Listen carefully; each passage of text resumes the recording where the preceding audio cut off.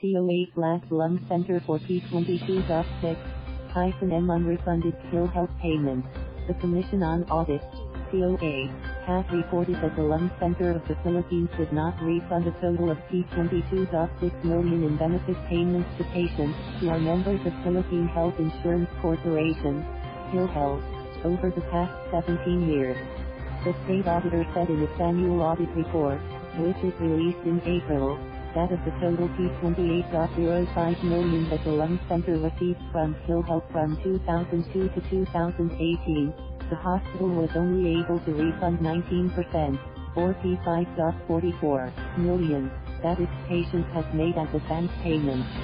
The audit body said that the yearly unrefunded amounts during that period, which ranged from P132,710 to P5.68 million, deprived the concerned patient members of their benefits.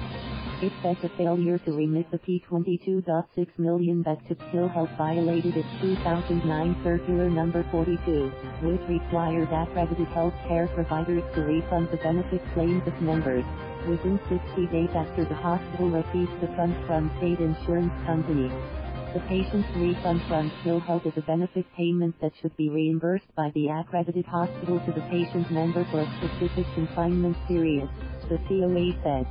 Within 30 days the necessity for a refund was usually due to an underdeduction or nonavailment of benefits at a particular hospital caused by various circumstances at the time of hospitalization.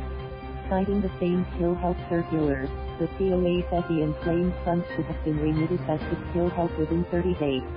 The COA directed the Lung Center to exert all efforts to pay the refunds to its patient beneficiaries, or if it is unable to do so, to return the money to PhilHealth. The Lung Center offered no explanation for its failure to refund and remit the PhilHealth benefits but made a commitment to reconcile the account by end of CY 2019 and to notify the patients of the said refund.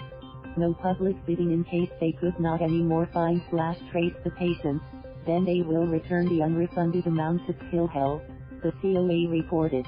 In the same audit report, the COA said the Lung Center purchased oxygen and other medical gases for P6.4 million, without proper public bidding.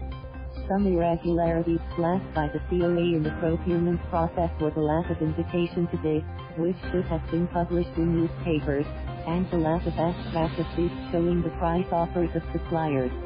The COA also said the winning supplier was not required by the hospital to post a performance security bond, contrary to the procurement law. It said a lack of a memorandum agreement between the Lung Center and the unnamed winning supplier raised some doubts on the reasonableness of the price of medical gas/oxygen purchased from the supplier. The COA told the Lung Center that it should conduct a proper public bidding for its purchase of industrial and medical gas supply in 2019.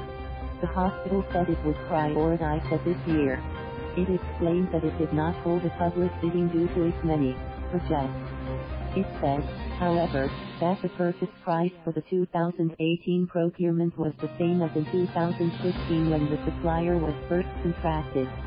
Thank you for watching. Please subscribe.